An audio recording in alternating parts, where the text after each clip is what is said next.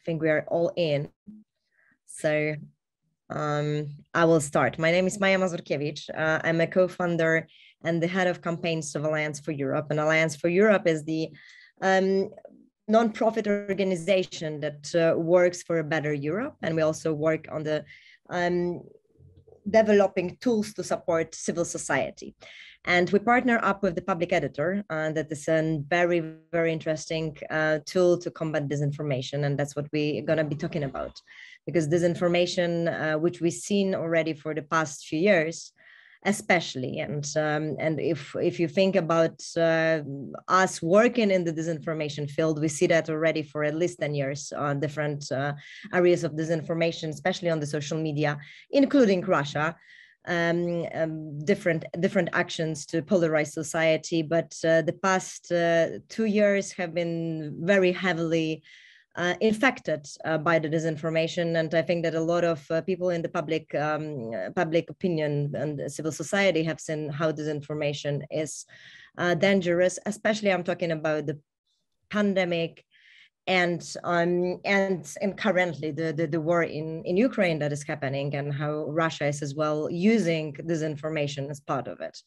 And we're going to be having a short discussion. So we have 1 hour.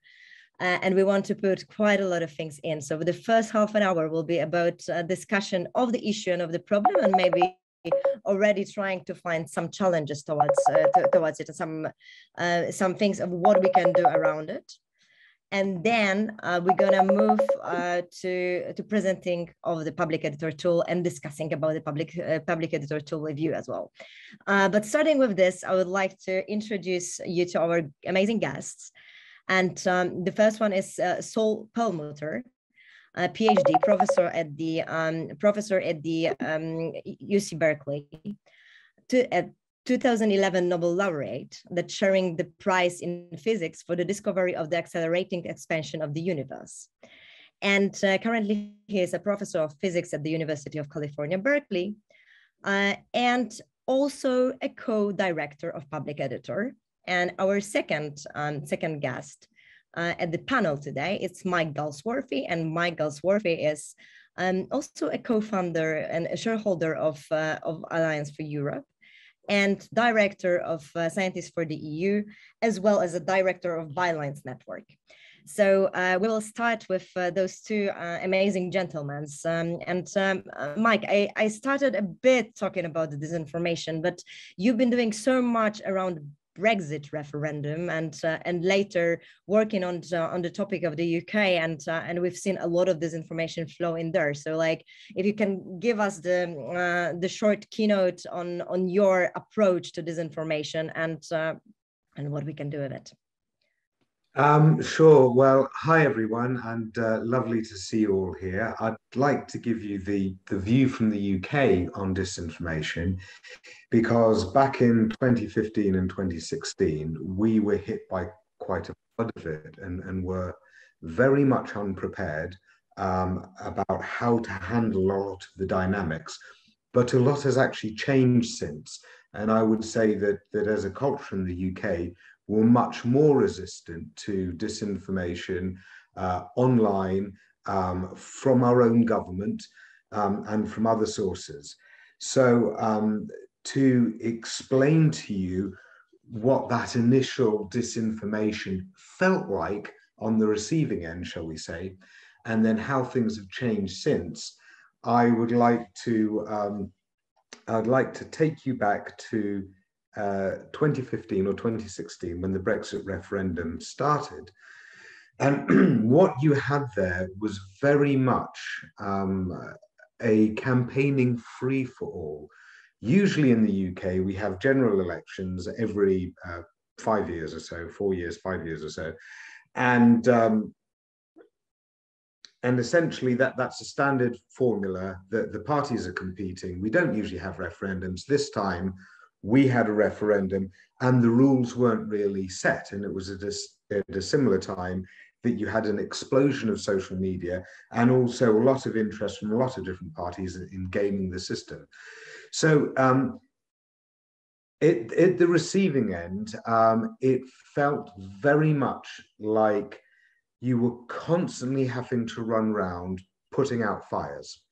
It felt as though the mission from the campaigners on the other side, and you know it was because they've since said it about many of their claims, was it was a case of start a fire, and by the time you could go and put it out, they had started 5 more. And as we know that for 1 ounce of for 1 piece of BS that gets dropped, it takes 10 times that effort to clear it up. It felt as though there was a complete barrage of that coming our way. And this had been built up before the referendum through our tabloid press that had set a lot of mood music and agenda around immigration. And in fact, what you'll find is that the public attitudes towards immigration are now in a much better place than they were during that time. And that has directly correlated with tabloid coverage of it. But what you had was a government campaigning party for this, other parties for it, and tabloid press, all absolutely barraging it. And what you had in order to resist it was a media that didn't know how to handle this because they'd never dealt with this volume of false claims before. And because you had official parties involved, they didn't want to double guess them. You also had very well put together communities that were more than happy to amplify a lot of these false claims because it suited what they believed. And you also had scenarios whereby false claims that were being cooked up online and then found to be successful would then suddenly spring from that dark world onto the morning radio or onto the morning television from official campaigning voices, catching the mainstream media off guard, so they didn't know that it was actually false or distorted claims. And what you would usually find with a lot of the disinformation is that it wasn't purely made up. Some was, but there was a lot there that was just distorted from a tiniest grain of truth and then distorted into something. So that actually makes it harder to refute when it is, for example, an exaggeration. And you could say, yes, I know what you're trying to say, but that's an exaggeration. Or when it's outdated. And so you have to provide counter updated information, or when it's a quote from an individual and taken to represent a whole group. And this would come as a flood. And one of the major weaknesses, like I said, was our media's lack of preparedness for that, lack of ability to do research on that, and wanting to have balance between two sides. The other problem is that you didn't have cohesive communities of resistance. So the Remainers in the referendum campaign had not been campaigning on that for years, and so individuals were scattered and not well formed into communities.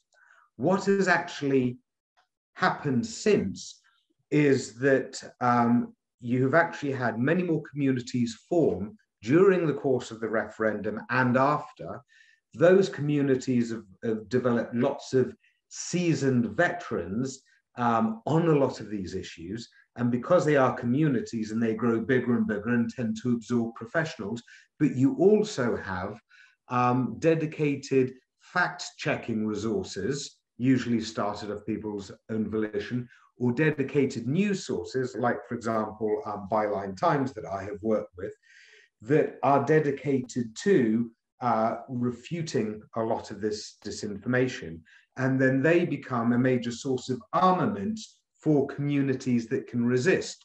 So therefore, when disinformation gets put in a public online space, like social media, whether it be Twitter or Facebook, you then have representatives of the counter community that can move on it quickly because one of them will know and then lots will see what the rebuttal is. Or should this appear on mainstream media, complaints come quickly into the mainstream media that people weren't called out on this. And mainstream media have now been shamed so many times on it that it is in their interests to be more suspicious and also to call out disinformation fast. And when they do call out disinformation fast, then that tends to do well on social media itself.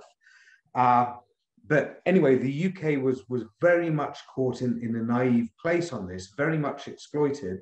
But I would say that the two major pieces that you need to have in resistance are dedicated resources to quickly identify what is disinformation and put it straight, and also nurturing of communities who are interested in facts and the quality of conversation, which will then magnify and disseminate the information that calls out disinformation. And that, to wrap up a brief summary, is where I think I'll leave it. Thank you very much, Mike. Thank you for showing this perspective from UK and basically very much talking about the communities and how important they are in both, actually, in spreading disinformation, but also the ability to sort of like give this counterbalance to the disinformation. And now I'm looking at Saul, because Saul, you have a very specific perspective, right? You're like, we're talking about information, and the information is sort of a thing that we would never think that the physicist will take a stand on. So I'd love to hear your approach and how you see and how you work on from the scientific point to actually combat disinformation, but also why you started to believe that you need to engage, right? And what happened that really called you on this side, because I know that in US, disinformation really messed up a few things as well some years ago. Yeah, no, it's actually fascinating, Mike, to hear your story. But because I'm realizing that in some ways, UK was a manageable. There's a manageable task. It feels like, even although I'm sure it doesn't feel like it, even relative to the task that we see in the US, where it's even some of the mainstream media which are propagating the misinformation intentionally. At least so it appears, but. But I think that the reason I got interested in all this is coming at it from I guess what a physicist always thinks about, the first principles. I think I got interested in it because I was worried now, a number of years back, even before we saw all the current crises, watching our society trying to make decisions and realizing that we weren't taking advantage of any of the techniques and intellectual approaches that we learned over centuries and decades that science had provided us, that it allowed us ways to be able to recognize where we were making mistakes and the particular traps that we tend to fall into, and then work with each other to keep each other from falling into those traps again. And then we were watching our world do what seemed like very practical decision-making, but do it without any of the ability to think through the problems in the way where you would assume that you'll be making mistakes, and that the scientists are looking for each other to help you figure out how you're going wrong and taking advantage of the ways that we learn to do better. So I got into this in that way because I was originally thinking that maybe we could try to teach each other a little bit more about how we can approach problems with the assumption that there are things that we've learned to do better and that we can, and that in problem solving, and that science has offered us. And so that's one of the ways that we came into this. Now, another fundamental that became very clear as we were watching the pandemic and the earlier periods of politics in the US, and I think in the world in general, is that we've entered a period in which we're using a new technique for interacting with each other, which in principle could make us very collectively smart. That we're now all completely networked on the web, and or almost all. And you could imagine, and I think we all did imagine, that would allow us the capability of building on all of each other's understanding and intelligence. But obviously, watching what really happened, we just threw it all together and didn't think about the fact that you actually need to organize it a little bit in order to get the positive effect of people being networked, whereas it looks often to us now as if we're seeing so much of the negative effects of people being networked without that kind of organization. So, so I felt that one of the big jobs of our times is for all of us to be asking, what little tricks of the trade, what little techniques can we use that would get the collective intelligence of a networked society and networked world to be able to use the scientific techniques that we've developed over the years. And that was sort of where I began developing, for example, some courses that were teaching the scientific style approach to critical thinking. And we realized that there was just a number of different ideas that you could teach. And then that's what got us, and you'll meet Nick Adams in a few minutes, who's co-directing this with me, got us into developing Public Editor, which is a way of seeing whether we can develop the beginnings of the techniques on the web to build collective intelligence on the web that people could trust, where you would see that it doesn't fall into all the traps of echo chambers and people assuming that they know the answers, but that it allows people to develop some cross-party, cross-nationality understanding of what are some of the elements that go into a decision, or in these cases, into news articles. And so I think that was the starting point here.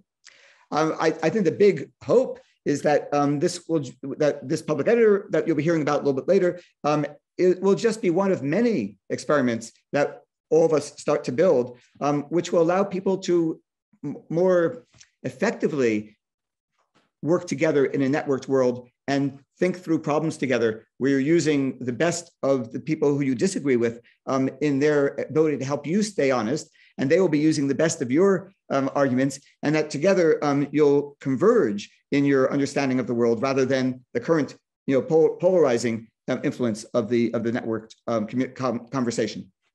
So maybe that's the best hope I can leave us with here, that I think that there are ways that we can do it. And I would say that we've just begun our process of learning how to work in a networked world. And maybe we shouldn't be too disheartened by the fact that that our first try was, I think, not very successful, and obviously a little bit dangerous in a number of ways. But I don't think it's our last try. I think we have there's much more we can do, and I think there's there are local abilities to answer immediate problems, but I'm hoping that there's some global abilities for us to develop techniques that work across many problems and across many countries. Thank you very much, Saul. And I think that's a bit about accelerating the knowledge, right? Because I think the issue is as well that we don't know really how to digest this information and how to know that we are actually affected by the disinformation. And I would love to actually go into the chat, because we already have some questions in, and please just add them into the chat. And I'm also happy to actually maybe unmute you and give you a floor. If you want to talk, so also please tell me. For now, I will read the ones that are there. So Mike, and I'm okay. I'm not an expert in disinformation, George is saying, but from a technologist perspective, I see at least two major issues: online applications monetization models, monetizing hits, and B, organized propaganda. Think Cambridge Analytica, but there are others. This is going to get a lot worse with audio video fakes becoming persistent in the near future. Mike, Saul, any take on this? And then there's another one that maybe is actually a bit connected, so you can answer it. So many Germans are stepping into the US traps. Why is it? Maybe because they had been debrained by American TV shows and the mainstream media, which are influenced by Big Brother for decades. So I understand there's a lot talking about issues that we are changing our attitudes also due to the TV that is out there, and also the information that are rather flowing into a very kind of simple ways of communication. And so Mike, Saul, who would like to take over first? Mike? I'll be curious to actually hear Mike's thought about this as well. I was going to ask Mike. My sense is that we tried out this world of interactive communications. And by the way, Mike, I'm betting you don't have mute capabilities, right? Yeah, I already unmuted him. No worries. Yeah, you invited me to answer the question, but you can't talk. whilst forcibly muting me, which I couldn't unmute. Yeah, you know. That's the story that goes with the bad actors in the disinformation as well. They say that they know. We asked Mike for a comment and there was none. Clearly not interested. So I was going to ask you whether you have the impression that I have that that we've tried out this big global network communication business where, but I think we were assuming that somehow it would work within this relatively commercial model, and that the commercial model would somehow still bring out all the best of the arguments and people would talk to each other. But I think what we ended up seeing was that, I don't know whether it was the only commercial model that would work, but we certainly got the impression that this particular commercial model that we've been living with social media tends to highlight the most extreme positions, whether or not they have any factual basis at all in them. And that's clearly not a very strong starting point for getting a good, a development of really good knowledge and understanding. I don't know, did you have that impression? Yeah, so I'll tell you something. Have you ever seen Return to the Forbidden Planet, that old sci-fi film? No. Right, okay, so it's where this group of humans goes and discovers a planet where there's already 2 other humans camped out there. And they were all living on this planet where there had been an ancient civilization that had mysteriously vanished, and they couldn't work out why.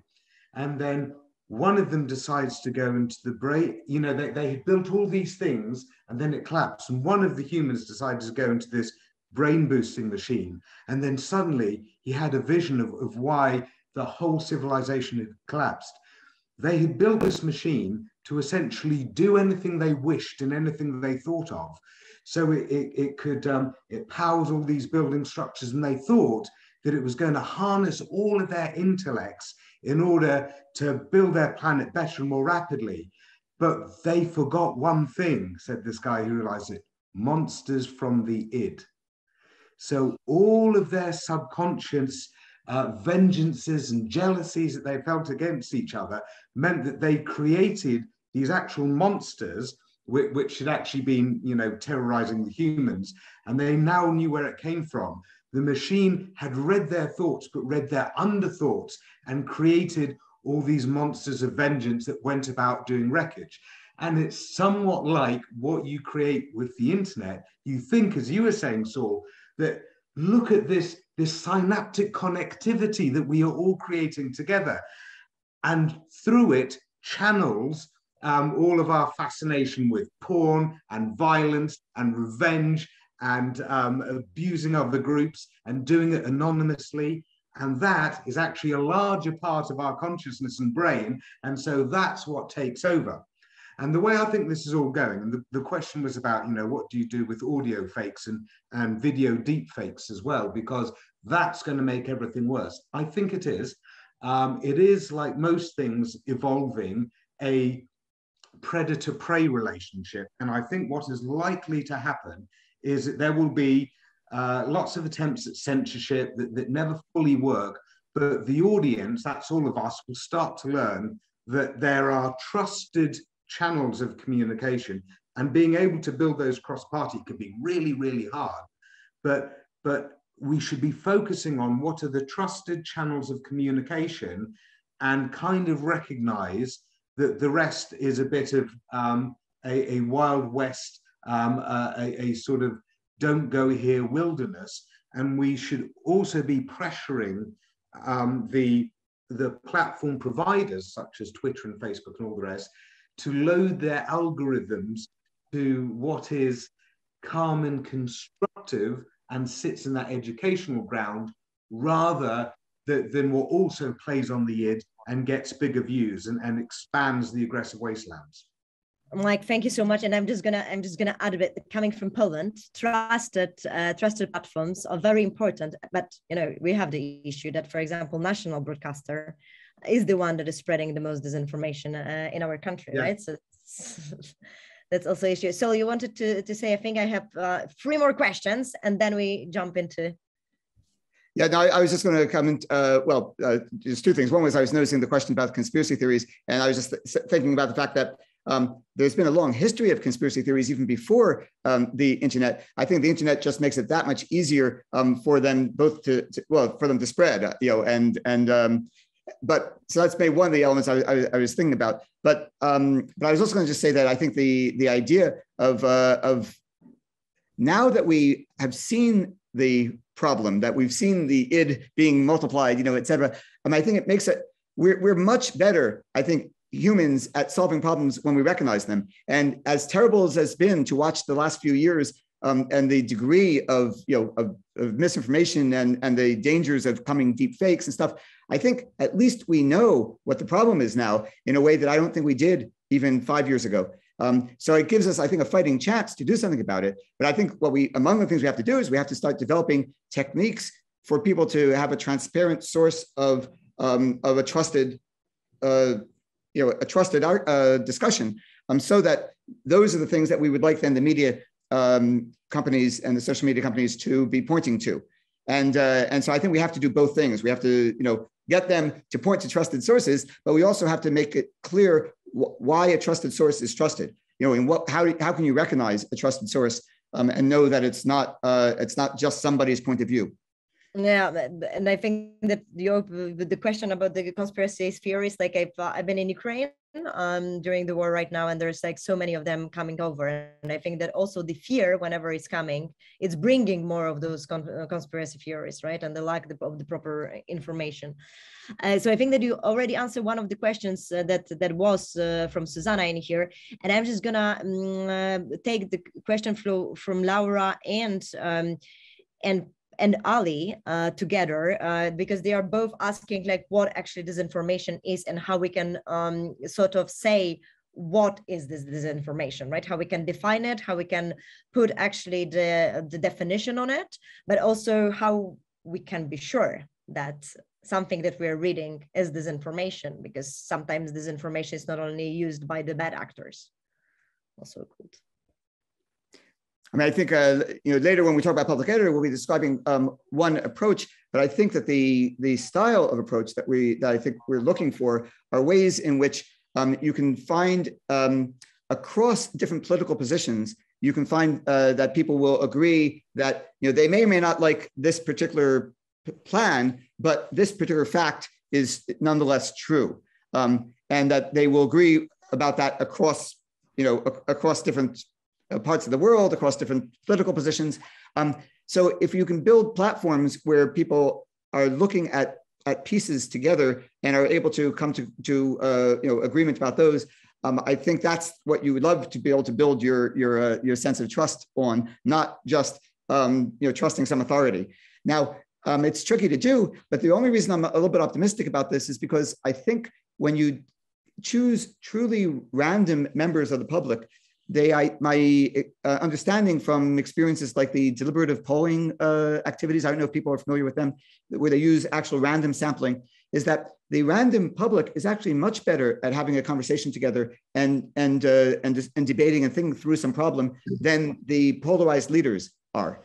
And that if you were able to build on that, I hope there'd be a source of building trust. Because if a true random sampling of the population that really represents all different points of view, all agrees, that this part of the story is factual and this part of the story is factual. They may disagree about what the policy should be coming out of it, but they would at least then have a basis on which we're starting our sense of what's disinformation and what's truth.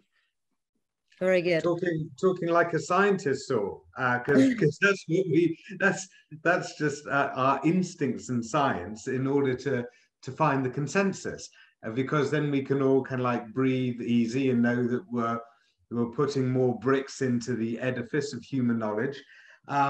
Unfortunately, once in a while, you do actually get individuals who are very, not just unscientific in their thinking, and I don't want to pour scorn on people who do the arts and think all about narratives, but you get some people that genuinely see human verbal interchange as a battle of wits, as in kind of like, I am a knight champion versus you, a knight champion, and my goal is to defeat you and vanquish you in front of a cheering audience.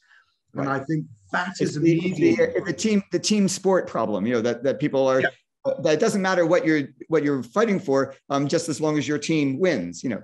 Yeah, quite. And then it's who crushed who had the car crash, who demolished who. And then this tends to get, you know, wildly promoted on YouTube, for example. But then it has also become, unfortunately, a model in the mainstream media in order to keep attention. And we have lost that old way of having to, you know, more elderly statespeople having a long form discussive chat whereby they're saying, you know, my good lady, that was an excellent point, but I fear I must disagree on some of the substance. We don't do that anymore. And I think a lot of people actually miss that, but there doesn't seem to be an easy and ready-made way in order to build back to that. How do you get the responsible but dull people back into, you know, the driving seat of guiding national and international thought? Certainly, the European Union very much thought that, well, we'll just collect up a whole load of experts and do experty things and annotate it all in detail, and we will be appreciated for our hard work. But then along comes Brexit and many other similar drives, which is, boo, look at those boring people over there, those technocrats, those faceless bureaucrats. They don't have the passion that we do for our country. And suddenly, you know, the hard-working clockmakers' endeavors get brushed aside because, you know, people want some entertainment too. And they want the simple solutions to politics, especially when they are feeling stressed and thinking that, you know, the tedious hard work has brought no fruits. So I think that is a struggle which is going to go on, and it's going to go on in flux. And I think our best route is probably to identify it as such and just get ready to keep fighting for it down the generations. And I think yeah. Oh, I was just going to say, I think absolutely. I think we'll have to be doing that as well. The only thing I was going to say was that I think the reason that I was interested in this idea of choosing, of getting more representative groups and making them more visible, random sampled groups and making their conversations more visible, is just because I think we've lost the period in which we can use the experts on high telling everybody that they've thought about the problem. And I think we now need those experts on high to be at least judged by representative, random sampling groups, so that we have a chance of finding out what do reasonable thinking people really think when they're not highly motivated to be polarized. When they don't have to show off, their position because they're not going to appear again. They're just scientists in the mix in chat groups with regular people is a useful thing, so that also scientists aren't looking preachy, but rather. Who do we trust as well? Why would people trust the scientists? But I think that's a question that I'm going to go right now to Nick, because we could have talked for hours. But we really want to as well hear Nick Adams as well. And I think that we're going to go back to the discussions. I see some more questions in there as well.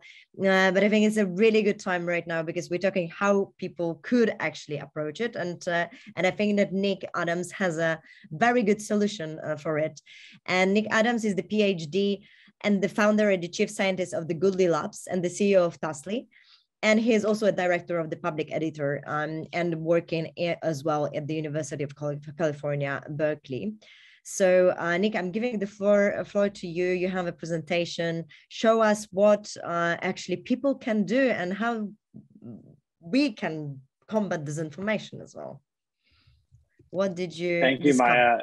Yeah, thank you. And I've really been enjoying the discussion, especially this last part. I definitely wanted to jump in. So I'm glad you pulled me in, because I do think there's something we can do besides just having these elites kind of fighting back and forth. And some of that is certainly a function of the electoral systems, these kind of majoritarian systems.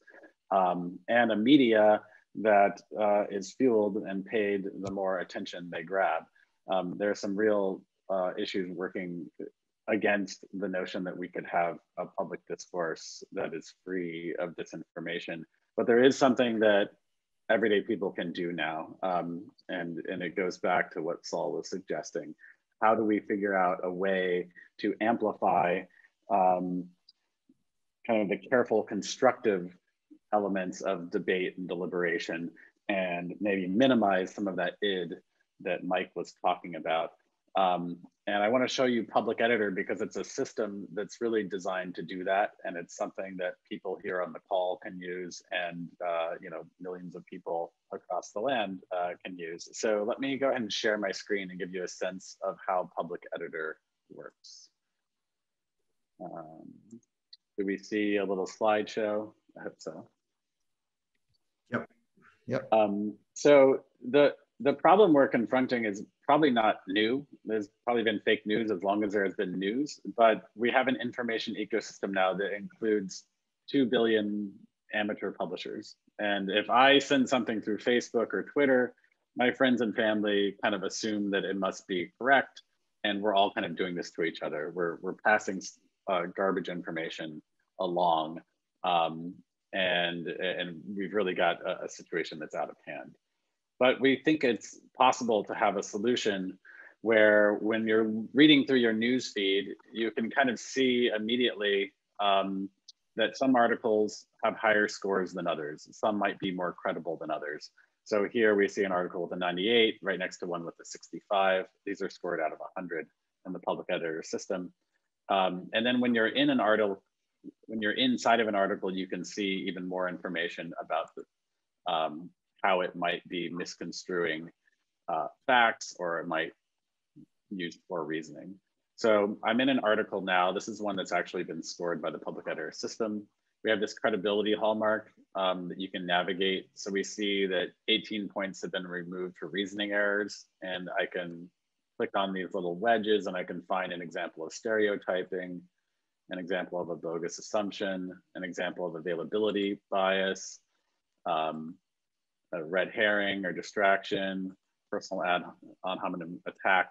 So I can kind of scan through this article and learn the different ways that we humans fool ourselves. And as I read this article, you know, I immediately see that it has 60 out of 100. This is not a very credible article. And as I go, I can see the different errors and the points that are being deducted because of these errors.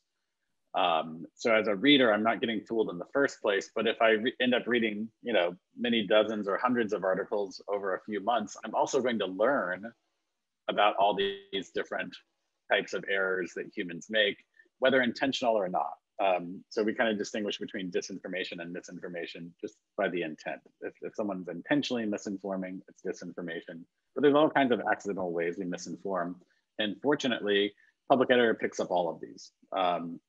We did a test with the EU versus Disinfo team, and that's a set of experts that do fact checking on primarily Russian propaganda, but various state-sponsored propaganda. And in 100% of the articles we did, newsreaders felt like we gave really useful information. In 94% of articles, we identified the same disinformation that the experts had. And in 86% of the articles, we identified additional misinformation that the experts had not identified. And when we identify this information, this misinformation and disinformation, it's not, you know, it's not just a paragraph off to the right or down at the bottom. It's right there labeled onto the text so that people are getting a bit of doubt as they're reading. What I want to do next is show you how this system works. So how do we get all these labels on these articles? The answer is not AI, because AI is still not advanced enough to recognize things like sarcasm and metaphor, much less ignoring selection effects or a false dilemma. So we actually have a human process to annotate the articles, and that human process ensures that we can pick up very nuanced misinformation. It also gets people in on the loop. It gets humans in on the process so that we're actually training up a larger set of people who have this sort of scientific critical thinking capacity that Saul was talking about. So we start with an article here at the top of this diagram. And what we do with Public Editor is we take the articles that are already going viral, the articles that are already seeing millions of eyeballs, and we make sure that we're going to evaluate those. And there are two different stages of annotation. In the first stage, we call this the triage stage, where it's the job of the annotator just to find different chunks of text, maybe the formal elements of the text, documents and quoted sources, or maybe they're looking for chunks of text that are relevant to the different semantic features of the article. So they might be looking for places where evidence is used, or where the language looks like it could be a little bit slanted, or they're looking for places where probabilistic reasoning is used. And then they'll send those chunks of text along to a second set of annotators here in stage 2, which are going to do a very focused task to evaluate the quality of the reasoning, or maybe the quality of the evidence, the relevance of the argument to the overall article, etc. Let me give you a sense of what that looks like for an annotator. Here is a task where an annotator is going to look for areas in the text with probabilistic reasoning, with potential language issues, with known reasoning fallacies, or places where evidence is being used in the article. And as you see, if I click on these different tabs, I can get specific instructions about what I'm looking for. So for this particular article, I've seen this one before, I'll go fast. There's some evidence being used. There's a probabilistic statement here about,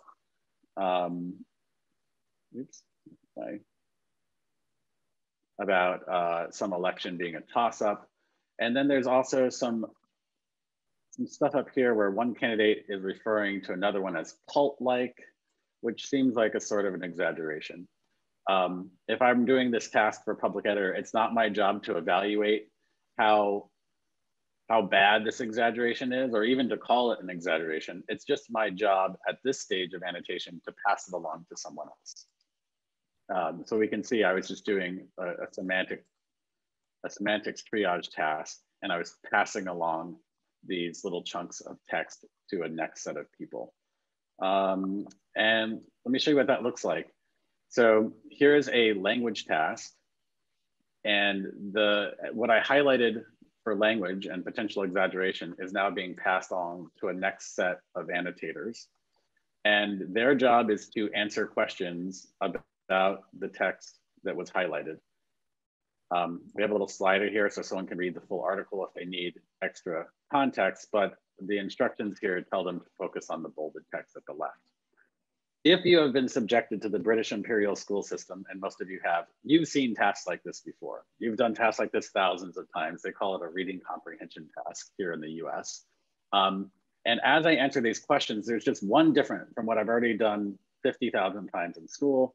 When I check an answer, I'm also prompted with this little inkwell to highlight the text that justifies my answer.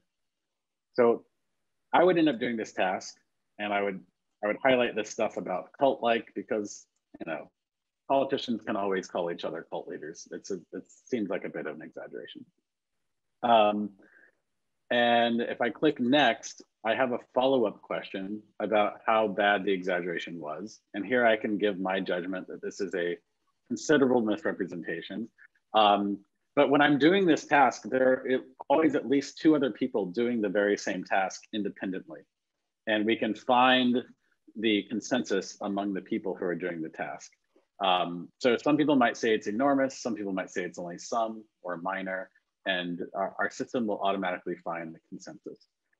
If the answer choices are kind of categorical, like, you know, cat, dog, turtle, we won't be finding an average. We'll just be looking for like a single large spike in a distribution. But wherever there is a consensus and we have these attached labels that are relevant to the answer, we then have a label that we can publish on the article. So everything you're seeing here, this writing errors, mistake, these bogus assumptions, stereotyping, personal attack, all of these things were developed by a consensus of annotators working independently on a narrow task like this, where they're just focused on a piece of the bold text and answering a set of questions. We also look for anything that's great in the article. So we're not just dinging people, we're also giving them props when they do a good job. In this case, not particularly great job. And I would finish this task and I'd go on to a similar task like this. In the system, we have tasks where we are evaluating evidence. We get very deep into that. So we're looking for correlation versus causation. When we're looking at probability, we're looking at sample sizes. The scientific level of rigor is pretty high.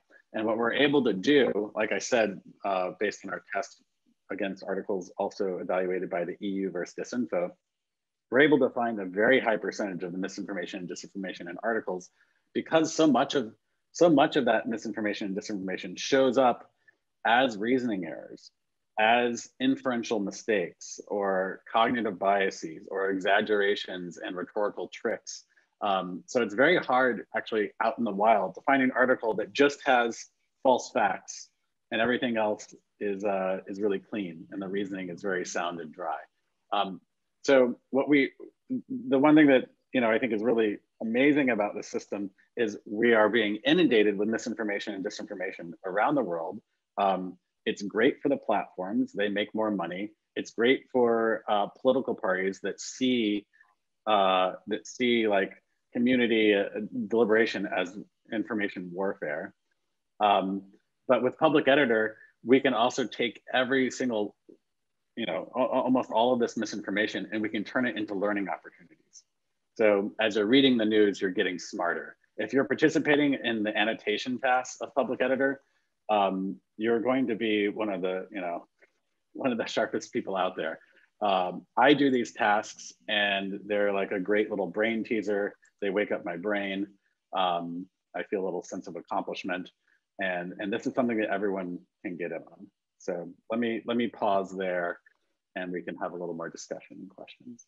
Nick, and I understand that this is the part of the training, right, that the Public Editor is giving, that you showed, and that everyone can enroll in, and moreover, after finishing it, can get the certificate from the Berkeley Institute, right?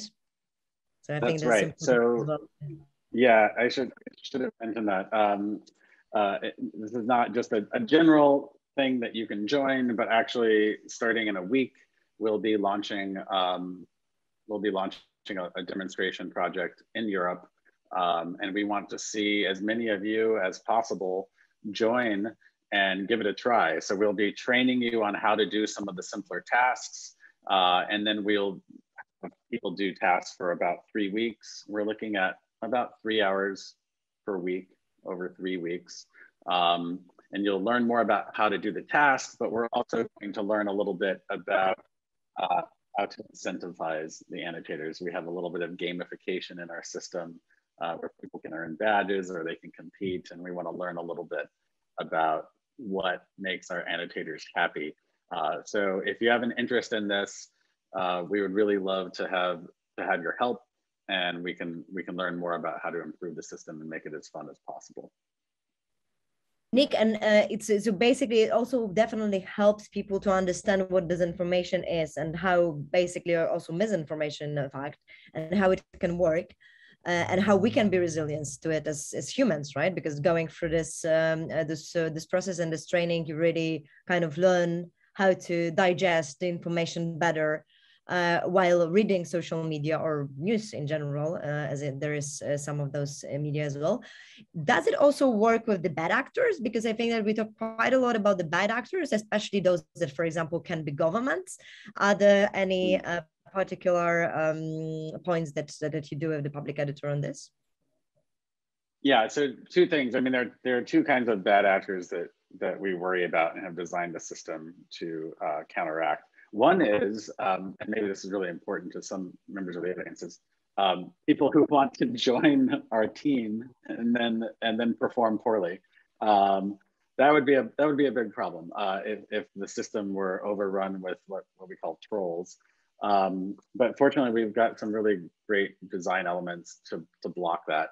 The first thing is that if you were a troll who wanted to change the outcome of an article's credibility score, you would actually have to get a bunch of people to do it with you, because there's no one person that has a large impact on the labeling of an article or the scoring of an article. This is always a team process, a minimum of about 42 people involved in the scoring of any one article. And they don't get to choose the article that they're going to score. That's right. They don't get to choose the article that they're going to work on. They don't get to choose the tasks that they're doing. And then you also have the tasks are kind of broken down. And it's not that someone is not applying their kind of overall biases and judgments to an article. They're focusing on a little piece of the article. And also, as people work through the system over time, they learn more and more how to evaluate this stuff using the protocols that we've defined. And what we found with annotators is, this is really interesting. Annotators, when they're doing the work, they actually get most annoyed at the people who share their position but have a poor argument for the position. I've known this since I was in high school debate. Like the worst thing is not your opponent with a bad argument. The worst thing is someone on your side with a bad argument. And so we actually see in kind of the culture of the annotators themselves that they want to see higher quality information from all sides, but maybe especially their own side. I have a question on that, because it's based on inter-rater reliability, which I'm a big fan of.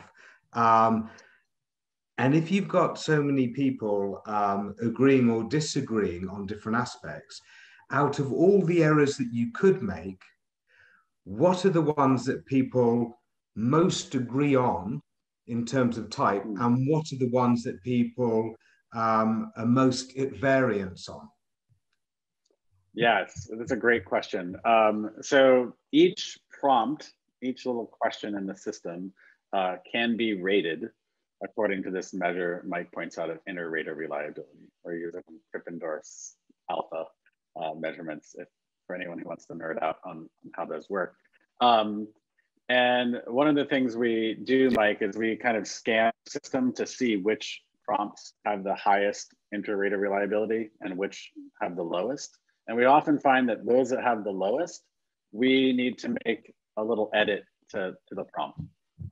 We're asking them to look for, different rhetorical flourishes, and the way we've categorized them is a little bit unclear or ambiguous or something like that. So we're constantly kind of scanning for ways to improve the system.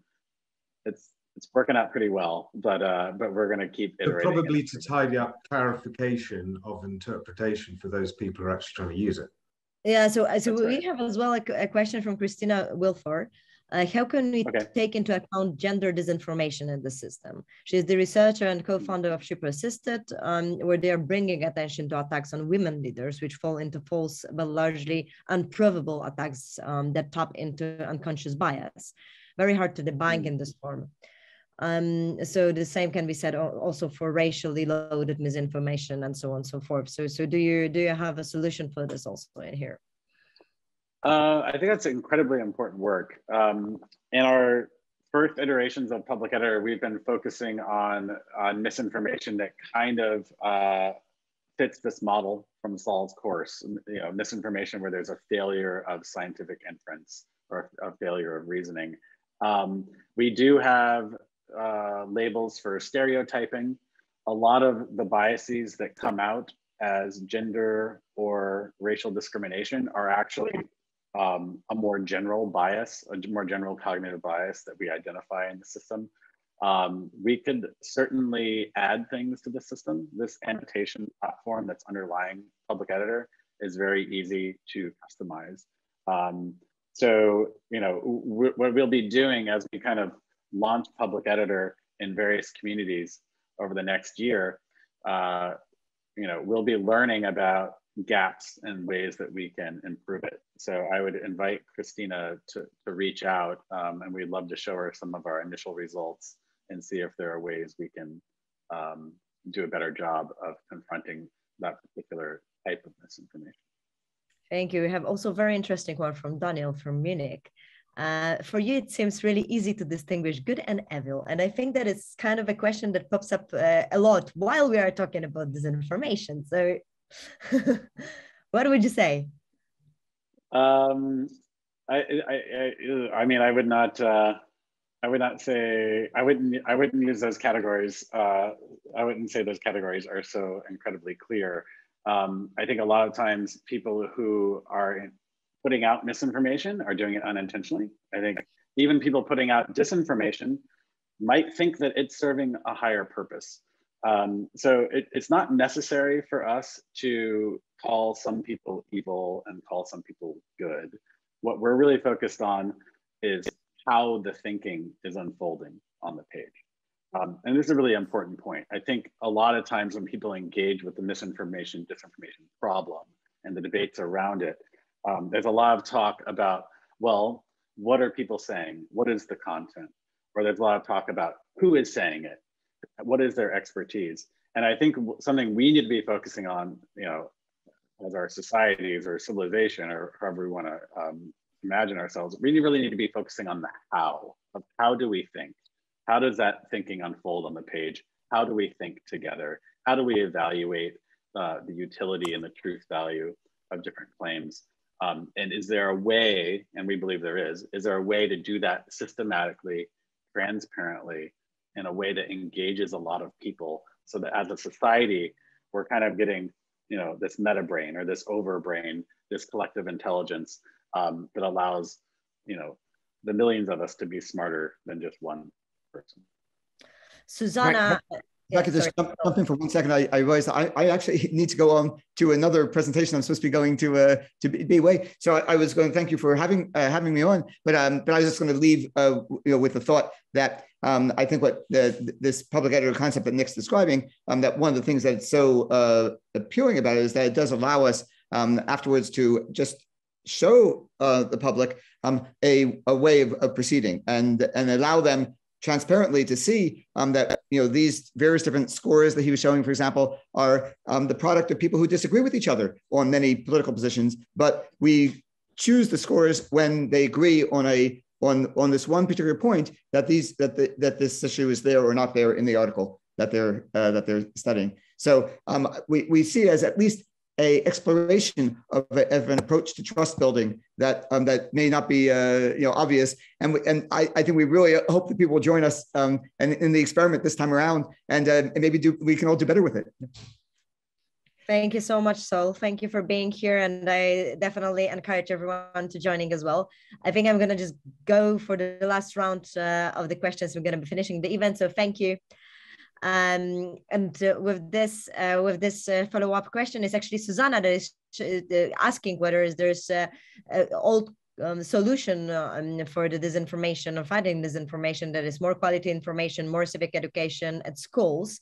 But we are actually with the public editor in here, we also talking about in education, right? So like those solutions are needed, but I guess that there are more long-term solutions, and that's what we are also advocating for within Alliance for Europe. But with the public editor, it's like something that really you can go online and engage and start to gather other people on board. So Mike, like what is your thinking if listening about the public editor, seeing it and thinking like, whoa, if that would happen a few years before Brexit, that would be much better in UK or whatever.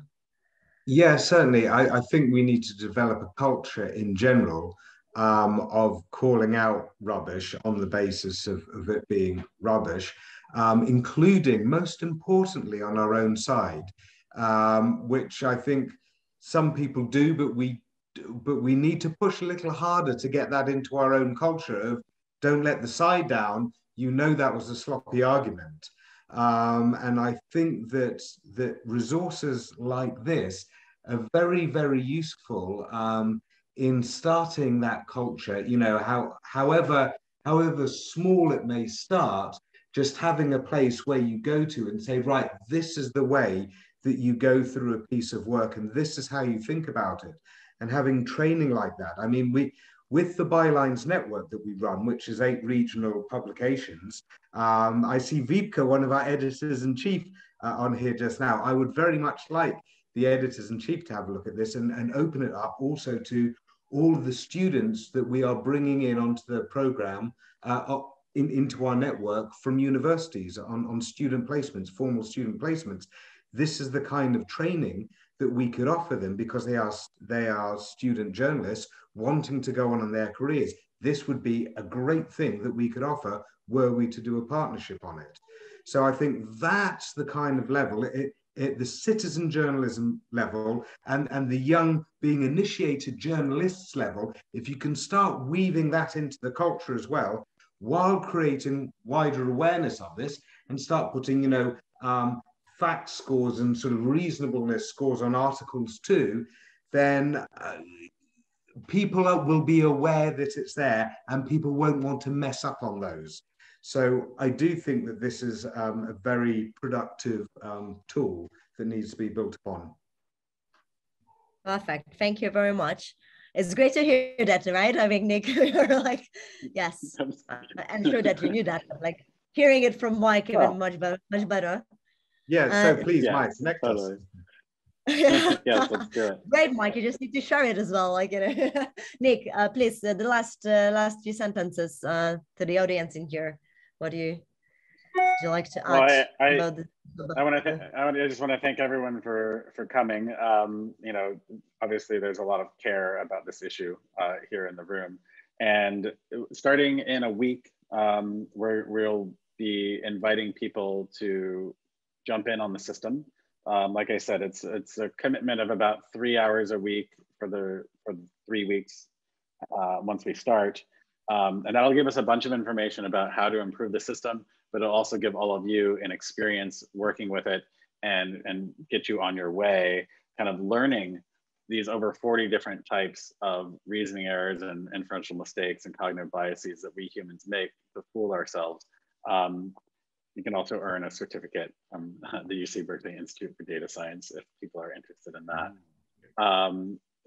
But overall, I'm hopeful. You know, we've been building this for a while now. We've been iterating, and we're on our 4th iteration of it, improving it as we go. And I believe it's really needed in the world. And to see some people engaging, even to come today, it just gives me a sense of hope that there are people out there who, you know, instead of doing the Sudoku or the Wordle or the crossword, they might start doing tasks on Public Editor, and it'll be just as intellectually satisfying, just as good a warm up of your brain for the day, but it can actually have a huge social impact, cleaning up our collective conversations and raising the level of the discourse.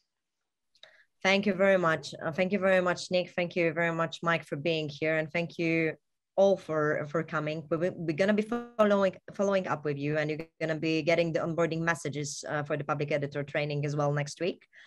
And from what I see, because there's so many questions as well, and such a great conversation on the chat, is that that I think that with a team we will need to just do more discussions about it, because I think it's a very valid topic, and topic that we definitely need to discuss more.